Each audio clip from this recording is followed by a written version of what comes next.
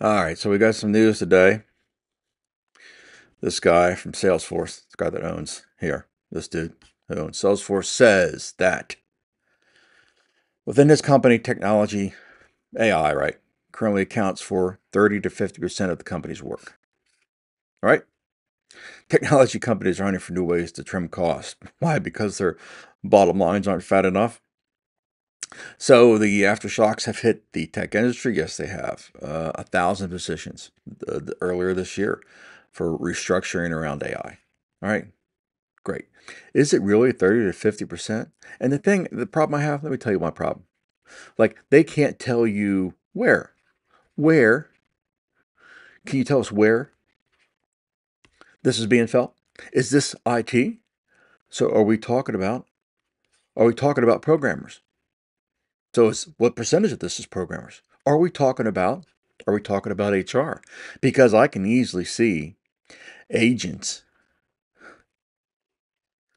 single agents, of course, after yesterday's video. We don't want multiple agents because they're failing at such a massive rate. Single agents, I can see single agents easily replacing most of HR departments. All right. Is that it? The number two thing that pisses me off is that, okay, so these people are laid off. What next? What do they study? What do they learn? What tools? What tools? So 30 to 50% of the company's work is being done by AI. Well, what tools? So what tools are doing the replacing? What technology? Are these agents? Right? Are these agents? Can you tell us at least that?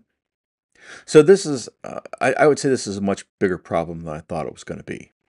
So it would be nice if any of these C-level execs could tell us, hey, where? Where is this coming from? Right? Where is this reduction? Is it in one department, two departments, three departments? What tools? Can you tell us what tools you're using? Is this agent? Is this 30%? Is 25% of this really agentic workflows? Because if it is, I sure as hell know what to study now, right? I know that if most of this is agentic workflows, then I know exactly what I need to learn. But I'm not so sure that's the case. So, a little frustrating. I get it. Obviously, this is not good news. And it's going to be a bigger problem than I originally thought.